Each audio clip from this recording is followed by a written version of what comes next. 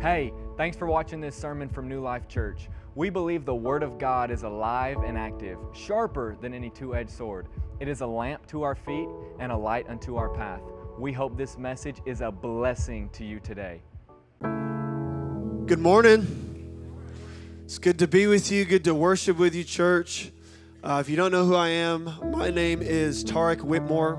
I am the young adults pastor here at New Life Church. Thank you. And myself and my wife Anna, we have the joy and the privilege of serving our college students and our young professionals, those at New Life in that sort of 18 to 20-something season of life. And we've been doing it for the past 5 years. It's such a blessing. We're really honored to be able to do that. I'm honored to be able to share the word with you this morning. Pastor Mike and Miss Bonnie, they're resting up right now. They're recuperating. We're in a really busy season as a church. We're in transition. We're getting into this new building situation. God's really been moving in our midst, and our pastors need a break every once in a while. Amen?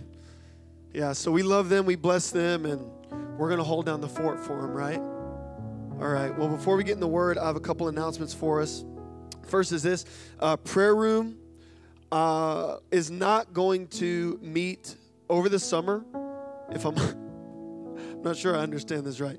I think the last prayer room, if we have a slide for it, we don't have a slide for it. Okay. Did we already have the last one, or the last one is this Wednesday? Okay, you guys know better than I do. We've got one more prayer room before we shut it down for the summer.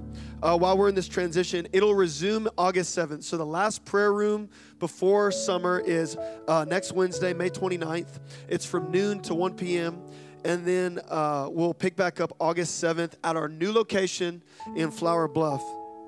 Next thing we have is child dedications. Sunday, June 9th.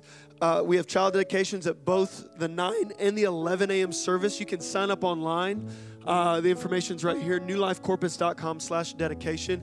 This is for anybody that has a small child, or I guess you could bring your teenager to this, but any parents out there that you want to make the commitment to raise your children in the Lord. We have this sort of as a ceremony, a brief ceremony to commemorate that decision on your behalf. And so we have the families come up on stage, and Pastor Mike and Miss Bonnie, they'll lay hands on them, they'll pray for them, they'll bless them, and then we as a church family have the opportunity to extend our blessing and just honor these parents' commitment to raise their child in the things of the Lord. So important, honestly, now more than ever, that we raise our kids in the things of God. I mean, the way that the world is looking. And so it's a beautiful opportunity just to declare it in front of your church family that we're going to raise our children for God. The last thing is Greater Things Conference, July 24th through the 27th. I believe that's a Thursday through a Saturday. And this weekend, we have a Memorial Day discount. So Greater Things is coming in. They're doing the conference. We're hosting it. We're providing the building, some facilities. Some of our staff are going to be helping out. But this is their conference. Randy Clark and Global Awakening, they're coming. They're having their conference here. And this weekend only, so the official registration fee for the conference is $125 per person. This weekend only, they're doing a Memorial Day discount of $75 per person. And so if you want to take advantage of that, that's a great opportunity. I don't even know what the percentage of that is. Somebody else can do the math. But that's a good deal. I've never been to Greater Things, but I have been to a Global Awakening conference in the past, and man, it's just such a powerful experience. Really, their ministry is the ministry of impartation. What that is essentially taking what God's done in you, taking what God's given you. How many of you realize that the things that God's given you and equipped you with are actually transferable? Now, your history, your intimacy with God, the long hours and years of building that relationship with God, that's not transferable. Everybody has to have their own relationship and history with God. But the gifting of God, the anointing of God, it is transferable through the laying on of hands. And Global Awakening specifically, they've had such a powerful ministry of impartation. Myself, personally, I went to a conference in October, and I got in 5 minutes what it takes many to receive in years. Things that have, or I should say it this way, I received in 5 minutes more than I at times have received in a matter of months or years just through the laying on of hands. It's biblical. It's powerful. Honestly, you just have to come and see for yourself. So take advantage of that discount if you like. All right, you guys ready to get in the Word? All right, if you brought your Bibles, turn with me to 1 Peter 5:10. 1 Peter chapter 5, verse 10. Now, I told you that I lead the young adults ministry with my wife, Anna Whitmore. She's sitting over there looking pretty. Doesn't like it when the attention's on her. We have two small children. We have an 18-year-old. How's that? We're going to dedicate him in a couple of weeks. No, we have an 18-month-old. His name is Judah, and he's awesome. He loves birds, and he loves pointing at things, and his favorite toy is balloons, and he's just a sweet boy. And then we have a little girl. Her name is Noelle, and she is how old? She is 2 months old. And obviously, I'm still playing catch up with that one. So we're doing the whole 2 under 2 thing, and it's intense. I'm not gonna lie, but it's a blessing. It's extremely rewarding. It's tons of fun. It's definitely an adventure. And those of us who have small children, or if you're expecting children, if you've had small children and they're grown up. We know that, man, when they're at that early stage, they're just a bundle of unfulfilled potential. They're in the first few months of their life, first few years of their life, and as a parent, you just can't help but dream about the future. Who are they going to be? What are they going to do? What's their career? What kind of person are they going to be? You just start to dream. You just really start to you can't even really help it. You just start to get a vision for your child's future. And, it's not like you want to force your dream for their life on them. No parent, I think, wants to do that. Sometimes we do it by accident. No one wants to do that. But every parent, at the very least, wants to give their child every opportunity possible to fulfill the dreams that they have for them. Amen? Is that fair to say? That even if they choose something else, you want to make sure that they're fully set up financially, spiritually, that they have the morals, that they have the character, the habits, that they have everything they need to, should they pursue those dreams, they can. And they can be successful. That's what every parent wants. And, the Bible refers to God as a father. And like any good father, he's the same way. He has dreams for his kids. He has dreams for us, for our lives. God has, maybe you never thought about that before, and maybe you never realized that before, but before you were born, God actually envisioned and imagined and dreamt up a pathway for your life, a plan for your life. The Bible says that his thoughts for us outnumber the sand of the seashores. We live in Corpus. You've been on the beach. That's a lot. We all know that. And his thoughts for us, they outnumber the sand on the seashore. He's thinking about every little detail of our life. He's thought it through. He's tuned in. He's not distant. He's not disengaged. He doesn't have bigger fish to fry. He is fixated on you. Zechariah says we're the apple of his eye. He's God, so he can do this for every single one of us all at the same time. He's thought about it. The Bible also says in Psalms that all of our days were written in his book before we were born. Before you're even born, he has a dream for your life, and he's written it down. Now, earthly parents, we're flawed.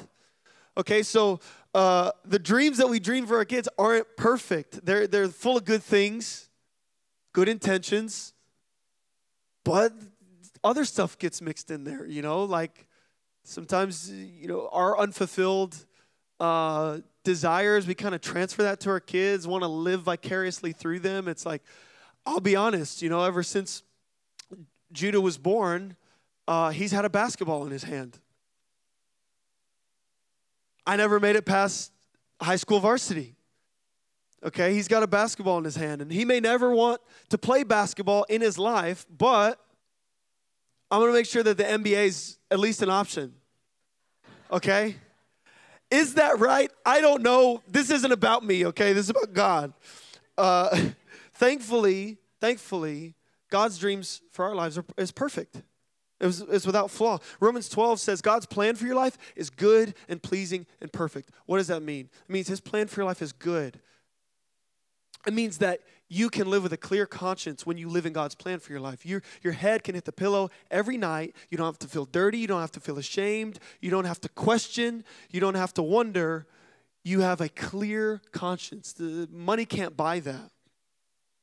It's good, pleasing, and perfect. It's pleasing in that God's plan for your life is deeply satisfying. We all have a desire for meaning, to make our mark on the world, to live an adventurous life. God's plan for our lives satisfies that desire. It's deeply satisfying. And the last thing is it's good, pleasing, and perfect. That means when each of us are lying on our deathbed, so to speak, and we're looking back on our lives, we have zero regrets.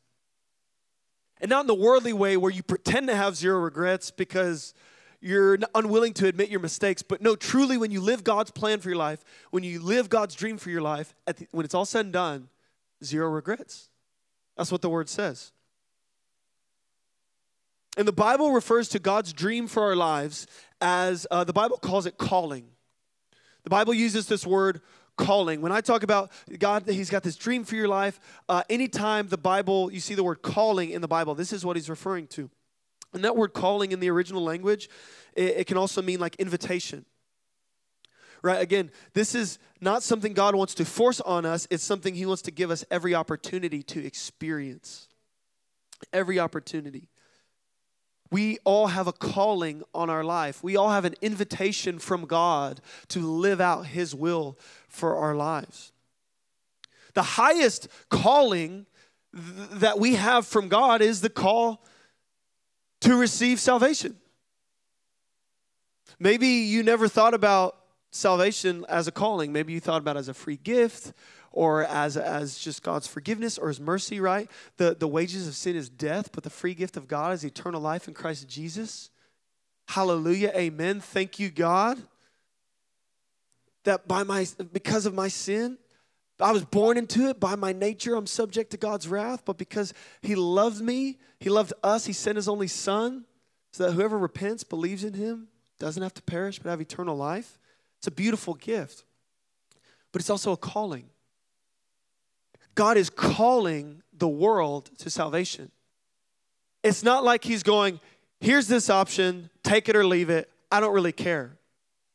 No, he's calling, he's beckoning, he's inviting, he's pleading, he's beseeching. All who call upon the name of the Lord shall be saved. Come to me, all who are weary and heavy laden. I will give you rest for your soul. Right?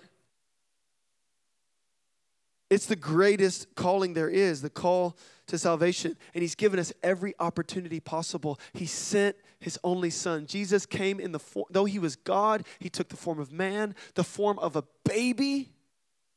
Can you imagine being infinite, knowing everything, being able to do anything, go anywhere, being limitless, and then being confined in the form of a baby? I can't even wrap my head around that. Then he lived a sinless life, and though he was sinless, he was hated. He was tortured, spat on, beaten, killed, not for anything wrong he had done, but God was laying the punishment for the sins of the world on him. Then even as he hung on the cross, he cried out, Father, forgive them, for they know not what they do. And then he looked up to the heavens. He said, it is finished. He released his spirit, and the debt was paid. The receipt was shown as he rose from the empty tomb. Glory to God. Everything, every opportunity possible. I mean, we are without excuse to not answer, to not experience, to not receive the calling of the free gift of salvation. But beyond salvation, God has, again, we talked about it, he has a detailed plan for your life, ins and outs, every aspect, every dynamic. And in the process of living God's calling for our lives, it is inevitable that we are going to experience suffering.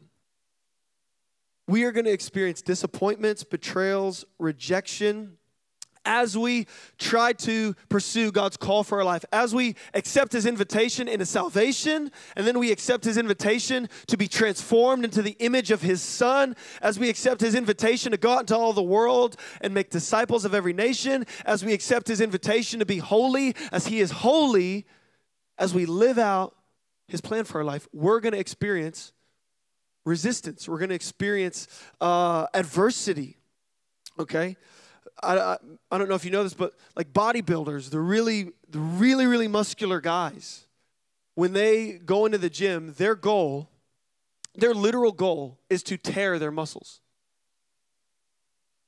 They go into the gym and they apply resistance to their muscles to the point where there's actually micro tears in the muscle. So they're not trying to injure themselves where they tear a muscle, but these micro tears form in the muscles. Actual damage occurs to the muscle through resistance. And then over the recovery process and eating and nutrition and all that, the muscle is built back stronger than it was before. So that as they pursue their fitness goals and they're trying to get to a certain strength, a certain physique, whatever, they have to experience this resistance that leads to damage, but ultimately gets built back and results in them being stronger than they were before. This is part of the equation for living out God's plan for our life. Romans 8:17 through 18, it says, "Together with Christ, we are heirs of God's glory." It's beautiful. It's all been made available to us. But if we are to share His glory, we must also share His suffering. Yet what we suffer now is nothing compared to the glory He will reveal to us later. It's part of the process. It's part of us becoming who God created us to be. It's part of us walking out the dream that God had for our lives before we were even born.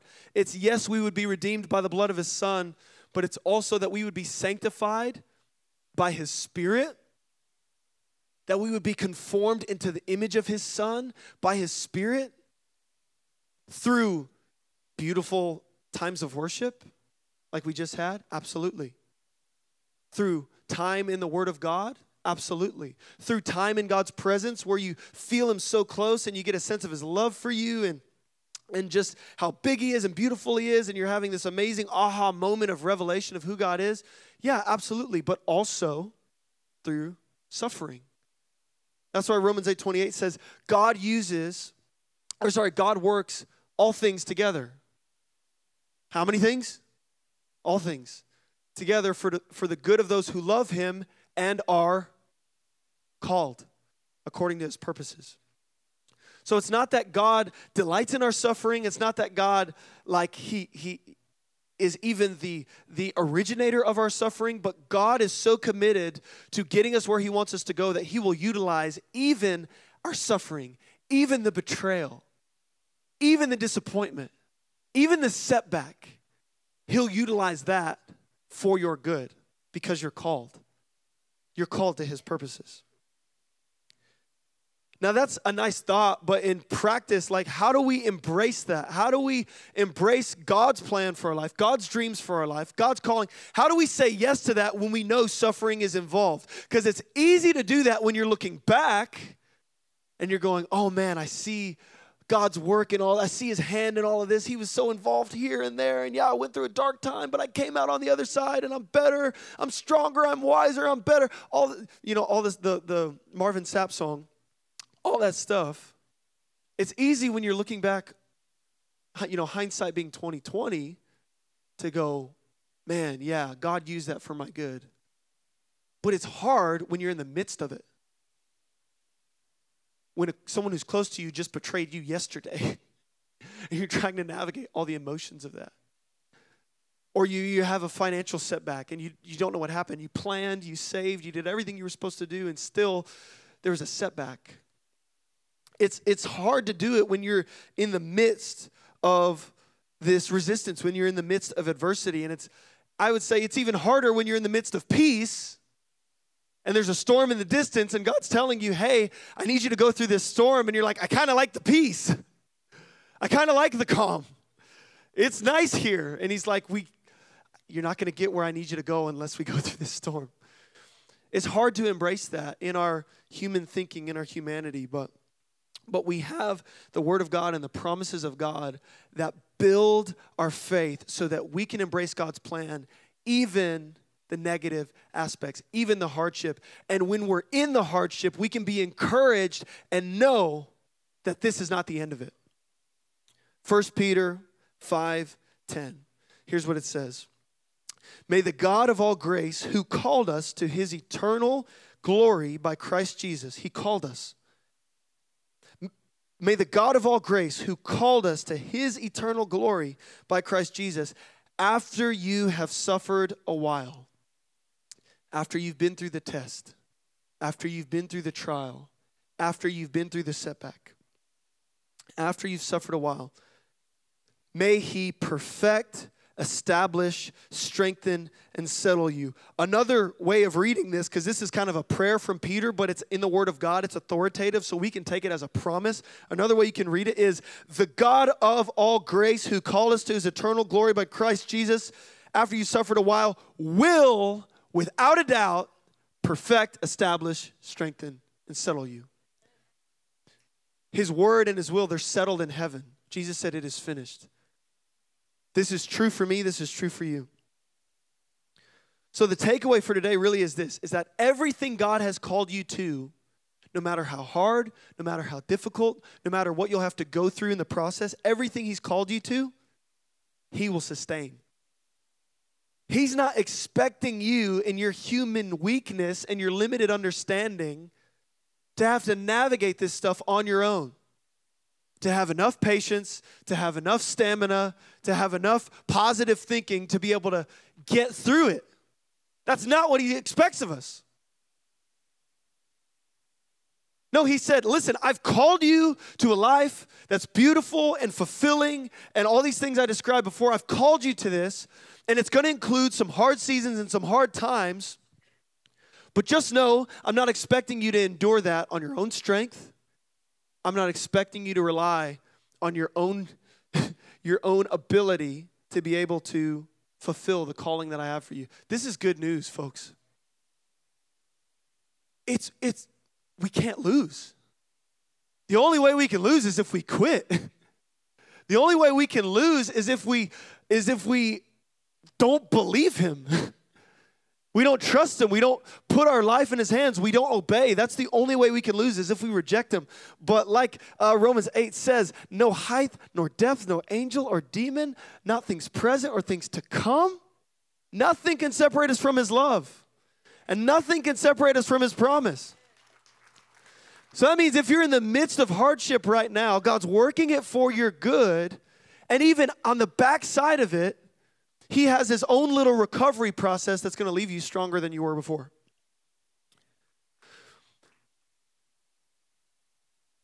And this goes for everything that we've been called to do. We have multiple facets of our calling, right? We've got the family dynamic. We're called to be husbands, wives, fathers, mothers, brothers, sisters, sons, daughters. That's a calling from the Lord. He's called you to do that. He's called you to do it well, but he hasn't called you to do it in your own strength.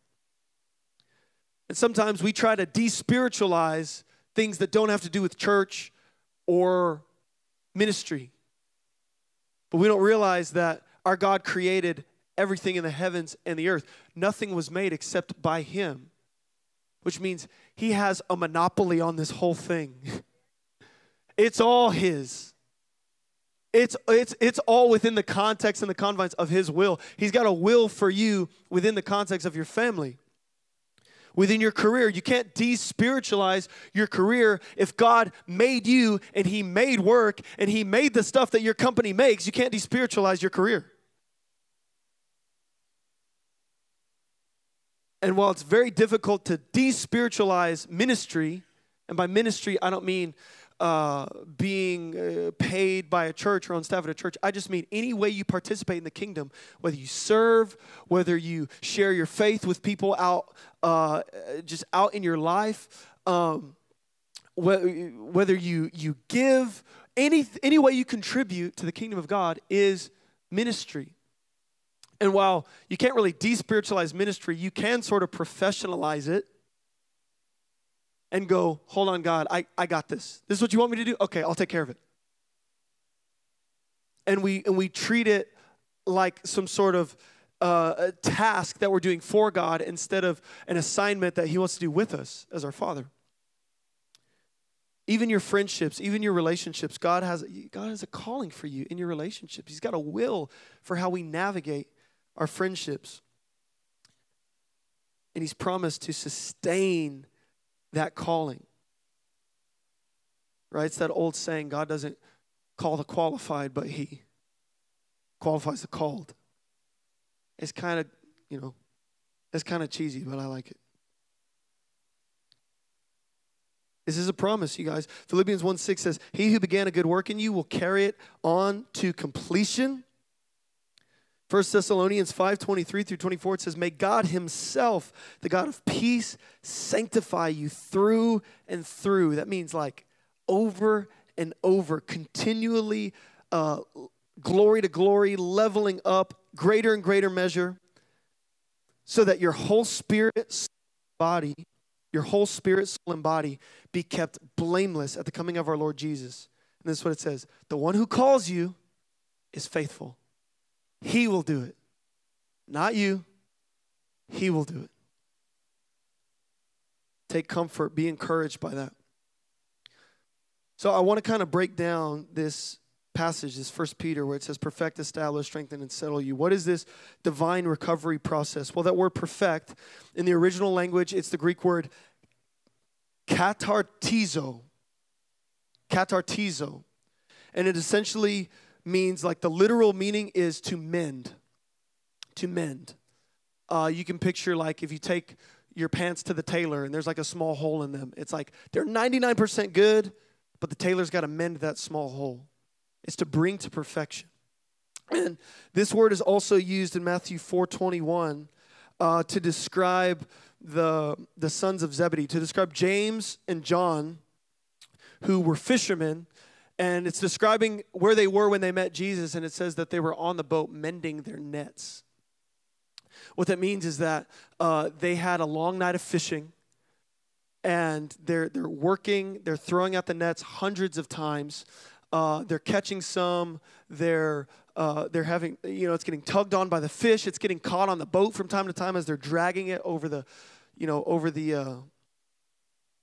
what's it called? The side of a boat. The bow, I guess. I think that's the front. Anyway, the nets, they're getting damaged through the process of fishing. They're getting damaged through the process of the work. And so at the end of the day, at the end of their shift, they have to sit down and they have to mend the nets. In the process of obeying God, in the process of serving God, in the process of choosing to obey God's word, even when it's hard, okay, we're going to get some tears. We're going to get some wear and tear. It's just naturally going to happen. It's not necessarily popular. It may be popular right now in America to say you're a Christian. It is not popular, and it's becoming increasingly less popular to live like a Christian. It is becoming less and less popular to do what the Bible says. It's because of the spirit of the age. The Bible calls it the spirit of Antichrist. It's anti-Jesus. More specifically, it's anti-Jesus as your Lord. It's anti the leadership of Jesus. It's the air we're breathing. It's the culture. It's the zeitgeist. It's the spirit of it's anti the leadership of Jesus. That spirit is totally comfortable with you coming to church and claiming to be a Christian. What it will resist fiercely is when you decide to do what the Bible says. Especially when it costs you. Especially when it costs you.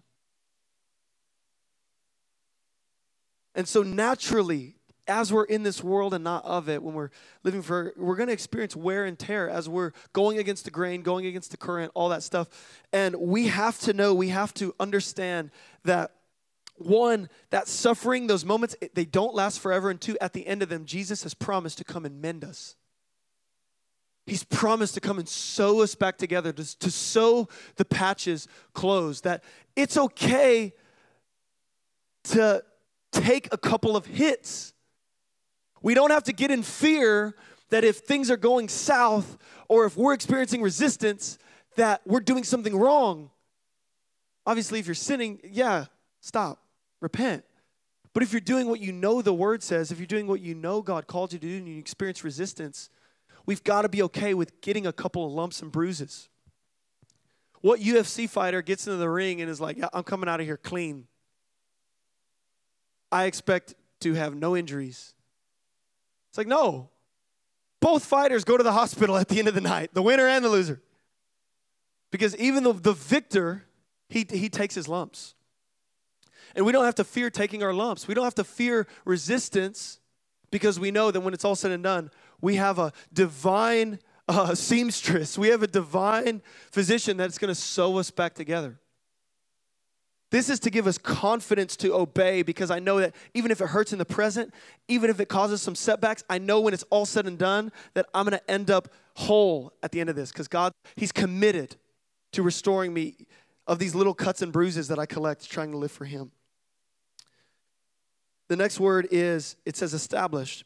That's the Greek word sterizo. It means steadfast. It's the same word that's used in Luke 9:51 when it says, now it came to pass when the time had come for him to be received up, that he steadfastly set his face to go to Jerusalem. This is talking about Jesus knowing that he was going to die, and he knew it was time for him to be crucified, and it said that he steadfastly set his face to go to the place where he knew they were going to kill him.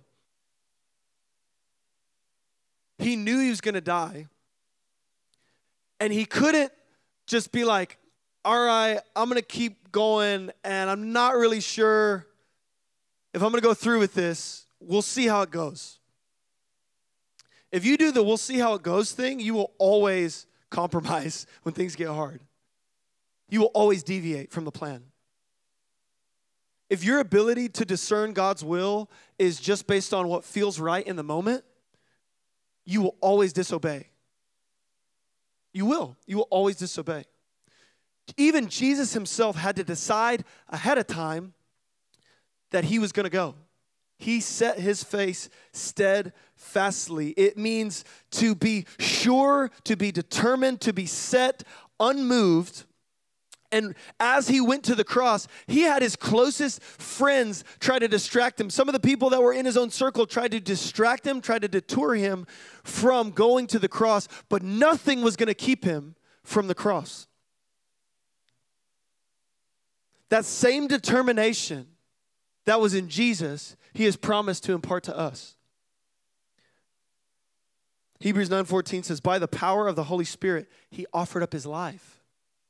That through the power of the Spirit, not just him white-knuckling it and going, I'm going to do this, it's going to be hard, it's going to suck, I'm going to do it anyway, but by the power of the Holy Spirit, he set his face on Jerusalem. Guys, when we go through hardship, it's so tempting to quit. It's so tempting to change the narrative about what we think God has for us. But if we allow him, the Holy Spirit, he will give us a resolute determination that nothing can detour.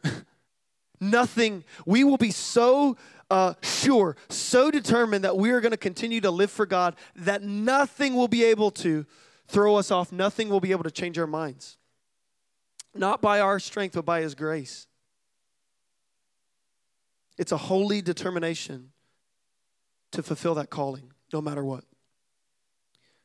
The last word is settle, and I believe it says strengthen and settle. And that word settle is themelio in the original language. It means to lay a foundation. Lay a foundation. It's this idea that after we've suffered a little while, after we've taken some hits, after we've taken some damage, living for God, that he will come in and he will not just fix the cosmetic injuries, but he'll fix us at the deepest and most fundamental level. He will make us secure and stable at the most fundamental level. He will stabilize us even in the most unstable circumstances. And we are in unstable circumstances as a country. We have an unknown future. We don't know if America's trending up or trending down. We don't know what's happening in the Middle East or in the Far East. We don't know. I'm not trying to get anybody into fear. I'm just saying we don't know. Times are uncertain, and we can't know, and we can't rely on our circumstances to determine whether or not we're going to keep it together. Because people in the world, they don't have the Holy Spirit. They're freaking out. And they need somewhere to look for stability. And if they can't look to the body of Christ, where can they look? So we've been called to live for God, steadfast, and then allow Him to strengthen us internally so that we are so secure in our identity and who we are in God. We are so stable in our trust and our faith in Him that it's going to work out. He's going to work it for my good no matter what. We're so stable that people can look at us and be so confused at why we have so much peace. And that'll draw them to the kingdom like a magnet. It'll draw them to the church like a magnet.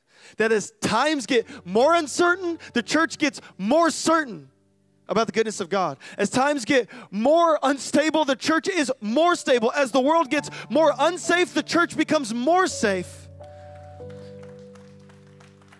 Because it's not people that are insecure about their identity or their future or their resources or it's not the church won't be full of people who are insecure and their insecurities cause them to lash out at one another because they're in survival mode trying to protect themselves. But it'll be people who know who their Father is, know who they are, know that He's made everything available to them in Christ Jesus. They have nothing to fear. They don't have to protect their own reputation. They don't have to claw for honor or recognition or opportunities. They're completely secure, content in who God made them to be, His will in their life, and their identity in Him as a son and daughter. And so they're free to just give.